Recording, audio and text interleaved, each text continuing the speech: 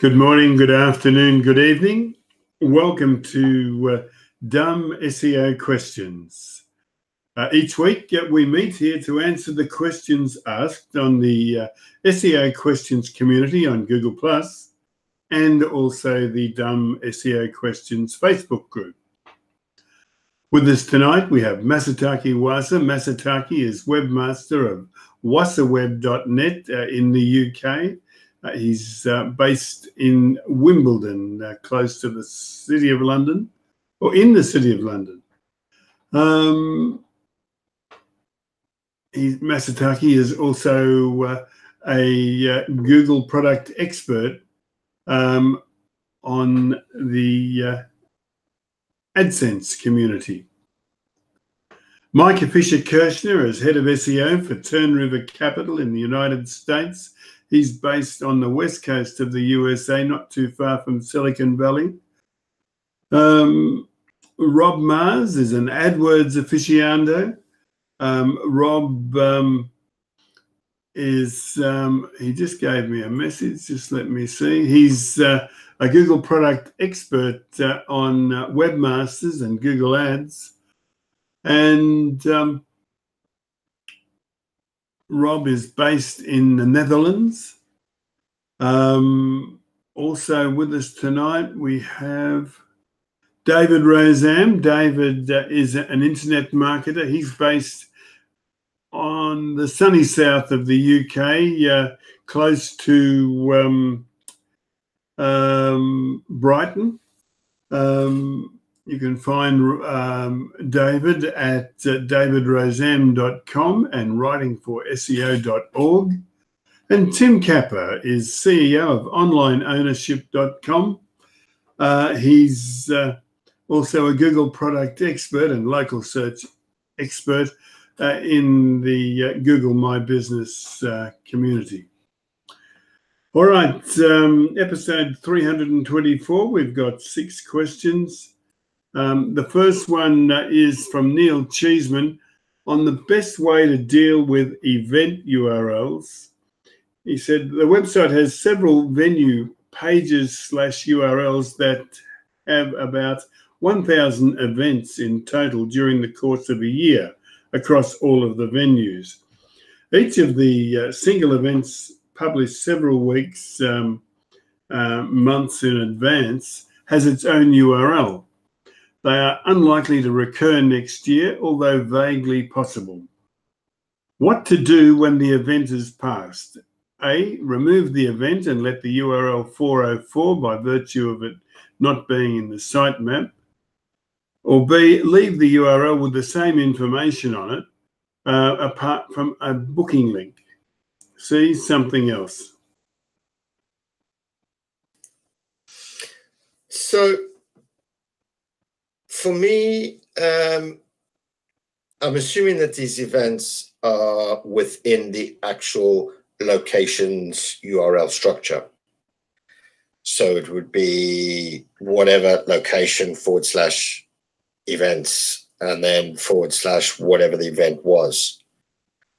So you can...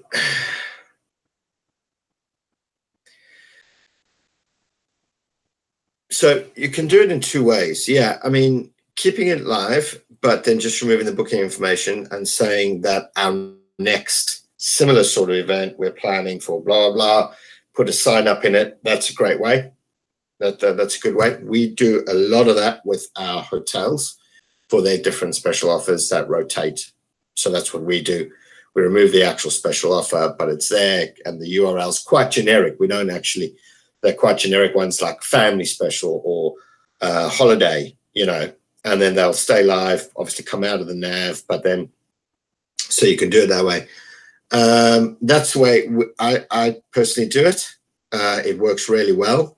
They get a lot of signups, you know, people registering for their next one, especially ones people that have been before or heard of others that have gone.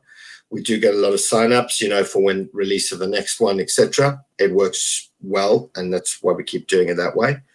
But I wouldn't, yeah, I mean, I wouldn't 404 it. I'd probably redirected to the top line of that event section for that property, you know, or that thing. If I was going to do it, I'd be hesitant to 404 it, especially if it was a really popular thing. You just, you know, 404ing it's not doing the users any good. If it was shared a lot, I would probably redirect it to that location's event page. So it may not be there, but then it still shows the next load of events or available events. Thank you, Tim. Just like to call out people like Michael Stricker and Michael Martinez, our forum stalwarts that look after questions as they are asked throughout the week. Their contribution is very much appreciated. Have we covered this one for Neil Cheeseman, do you think? I'm recording that as a yes. We're on to number 2. We've got 6 questions tonight. Cassie Richardson wants to know how to track traffic from a mobile app to a website.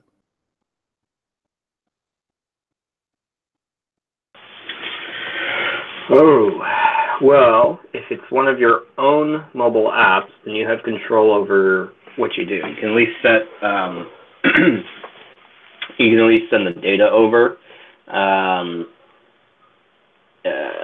You know, so whatever kind of analytics system you use, let's presume kind of Google Analytics, you can essentially kind of tag and send the data over and overwrite it being seen, most likely, I think, as direct traffic.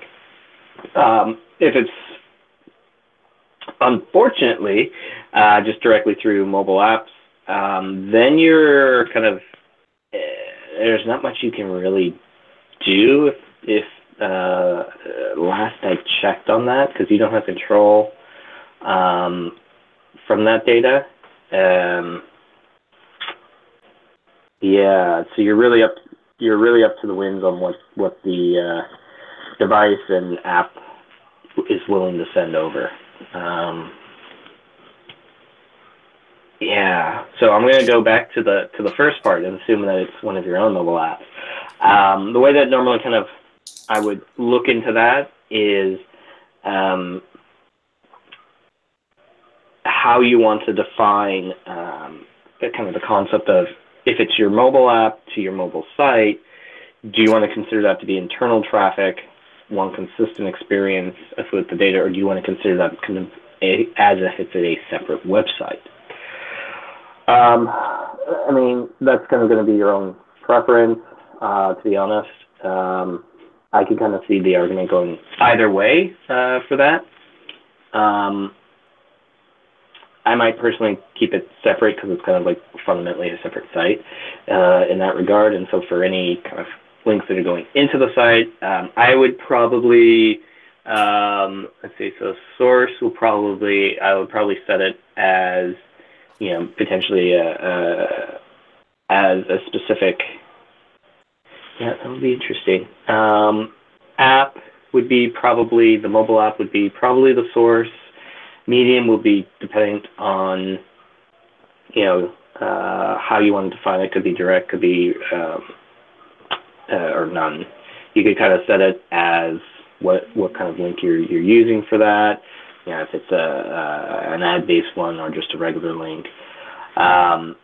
And, you know, that at least is kind of a starting point to consider. Yeah, it's been a bit. It's a good question. I don't know what others have on this. Be curious to know.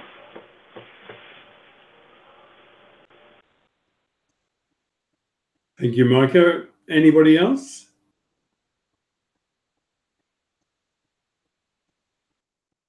No?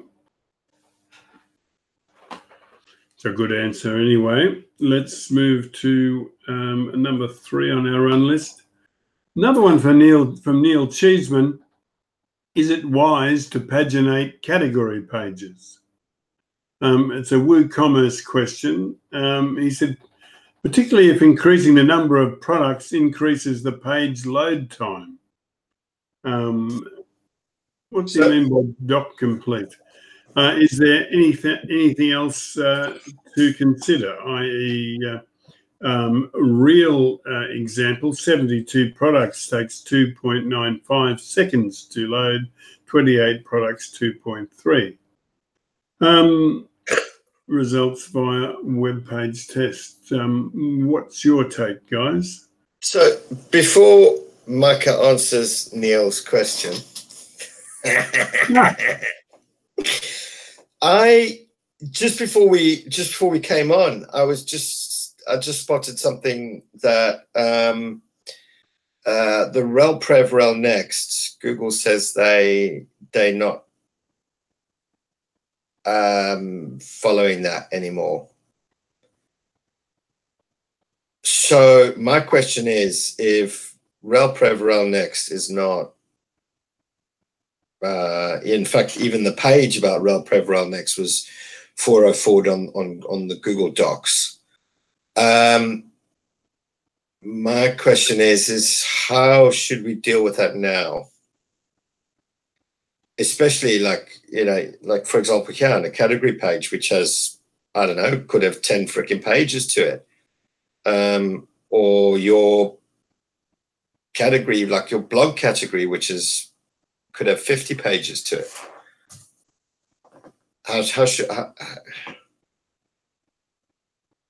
I mean, John Mueller in that whole Twitter thing did say, we still try and follow the best thing. So, but that's the Google way of going, so for me now, I've always used rel next. What now? Do I just no index the following page? I mean, yeah, it's. I mean, this is literally kind of the breaking news. rel next no longer used. Even though it's not been used for like a year and a half or whatever they said. Yeah. I don't want you shouldn't no index them because you obviously. Well, no index follow is still all right. But well, no, that's not necessarily either because that's a temporary measure. It turns out. The ideal way, I suppose, would be to individually modify each one's title and description, and then freaking heck, man. Yeah, like this gets It's all right. So it's okay with paginated category pages. You create some limits. So going to the first part of the question, it's fine to do it. You put some limits in. Like 5-10 pages worth, and saying, okay, this is good enough. You want to make sure it's like, at what point does the result of the pagination, is it worthwhile? Keeping in mind how many pages, well, at least until the next 7 days, maybe a little longer. I don't know how many more days we'll get out of the old Search Console to let you know how many pages Google is crawling on average before you have to actually go to your log server directly. You want to keep a balance between how many pages Google is crawling of your website per day, or really it's resources, I should say, but how many pages is crawling versus how many pages you want to feed Google.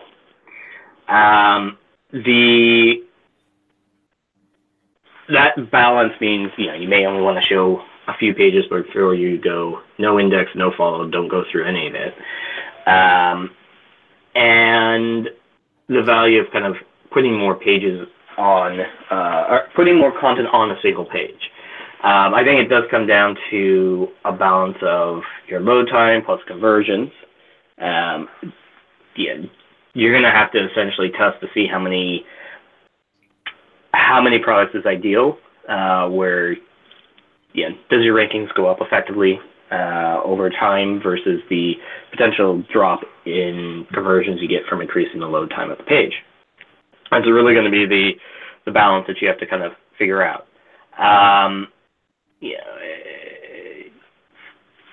Like kind of the first part is, if you're under generally 3 seconds and you're going from 2 to 3 seconds, probably fine to add the extra amount of content.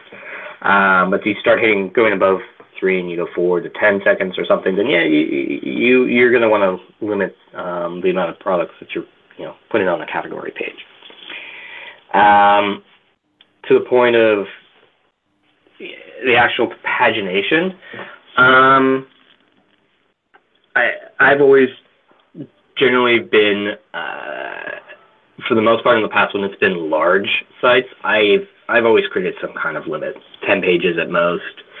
And of course, as the smaller the site gets, the fewer paginated pages should be there. There are exceptions to that when you start talking about kind of non-paginated pages like your blog. But within at least the product section, yeah, I've always been more of a fan of like, okay, you've got paginations, but then you want to have kind of other functions of links going to different sections. Your top products or the most relevant, well, okay, that would be the category page, but what are other kind of things that might be valuable to get links to, so you're not just linking to 2 deep pages that don't matter. So, you've already got first set of pagination pages, which is going to be the relevant products. You should have some links that are going to your top products and your newest products. Those kind of 3 sets will be more value, in my opinion, than it would be to like expand the amount of paginated pages that you're sending over to Google. Yeah, I agree.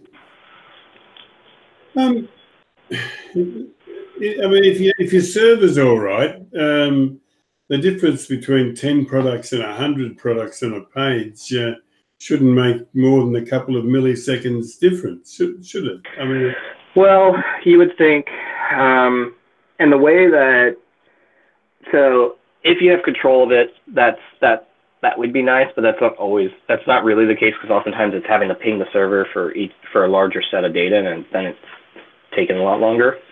So what sometimes I've had done, not necessarily for product or category product pages like this, but anytime when you're having to ping a server for that situation, is to create a cache, or essentially delay how often it's updated. So that way the page loads really fast. It might not be fully up to date to that second, but if you say, all right, don't update this except let's just say once a month, then at least it's generally going to be a consistent set of URLs you're linking to that are still going to be there. That's mostly fine. That's going to match relevancy-wise. And that way the page loads really way faster than it would be otherwise. And then it's only like once a month when it's going through a whole refresh of the site. Will the site kind of slow down a little bit. Thanks, Micah. And what's your opinion on lazy load? Would that be an advantage in this case?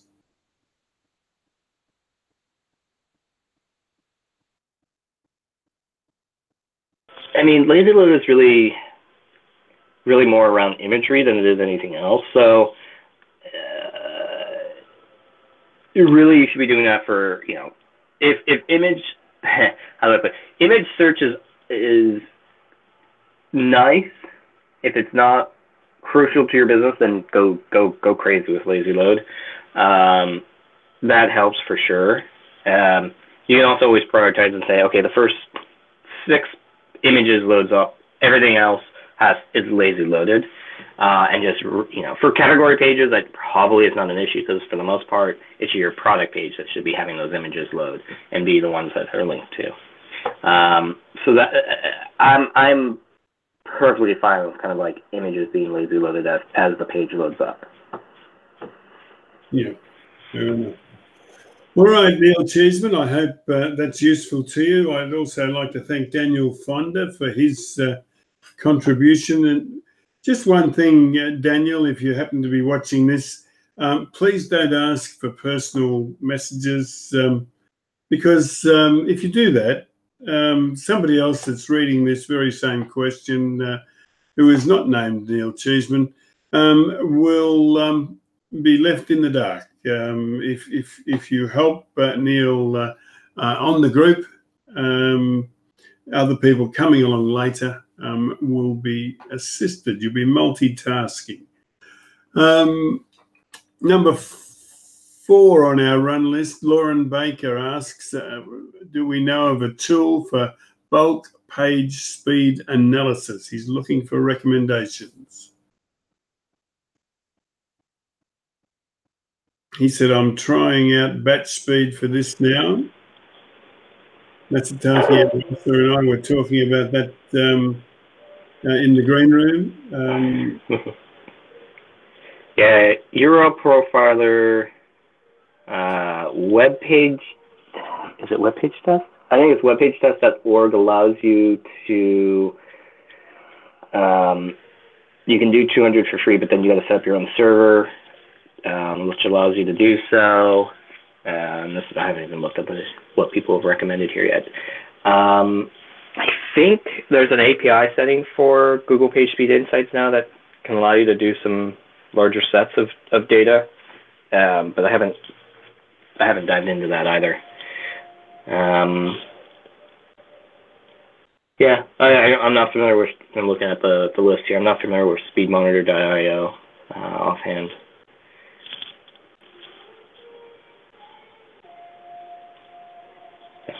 Thank you, Micah.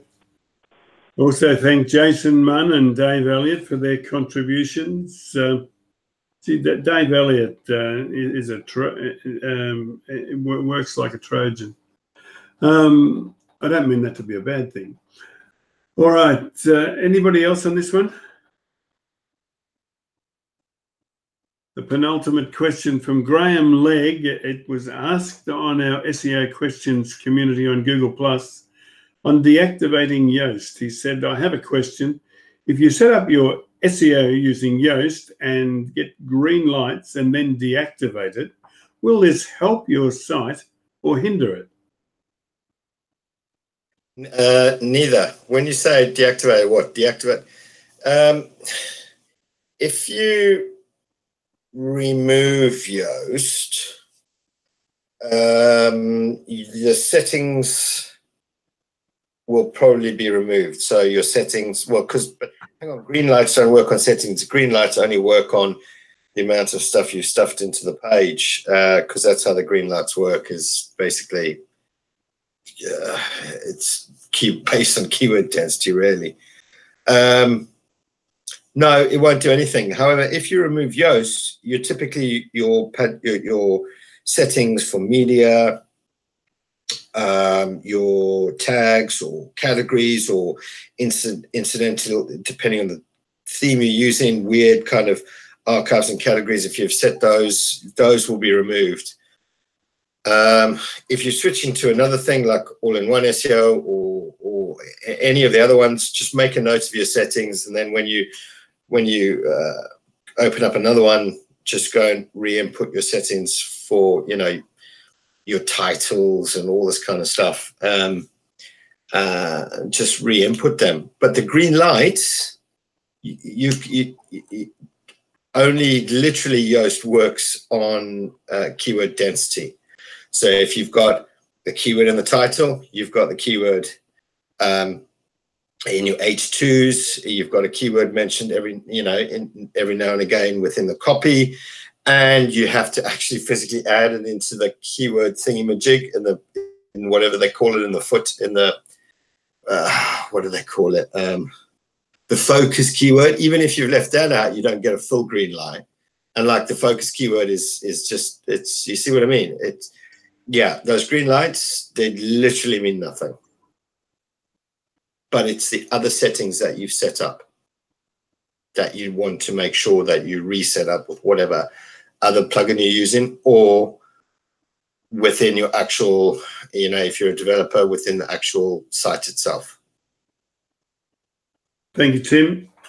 I think that covers it for Graham. And let's look at our last question for the evening from JL Favaria. It's how is there a way to verify if a website has a Google Search Console account?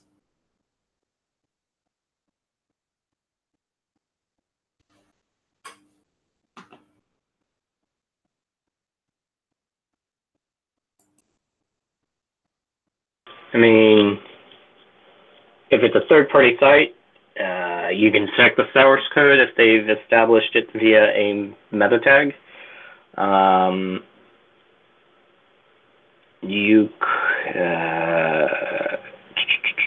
The rest of it is likely next to impossible to find out otherwise. Yeah, that's honestly, I think it's the only way that one could find out for sure.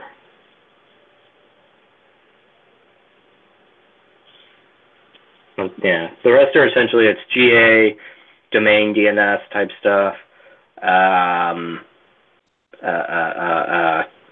blank robots file somewhere on the site that you don't link to, and then just if you've been added as your own user from somebody else. So, yeah, beyond that, I don't think you can find out without doing some real hacking trickery, etc. Thank you, Micah. All right, anybody else on this one? Okay, it's that time again. It's thank you for watching time. We thank you for your interest. Your interest, your participation makes what we do worthwhile, and for that we are truly thankful. We'll be back at the same time next week to do this all again. I thank Tim Capper, Micah Fisher-Kirshner, Masataki Wasa, Rob Mars, and David Rozam for their contributions tonight. Thank you very much. But for now, it's good night. Well, it will be good night once I figure out which button to press.